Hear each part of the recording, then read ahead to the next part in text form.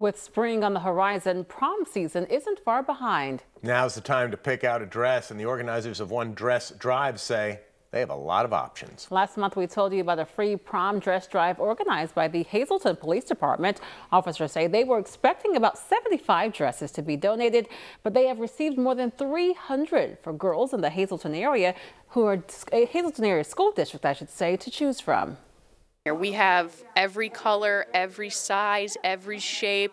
If you want a plain dress, if you want a dress with some sparkles or some bling on it, we have just about everything you could want.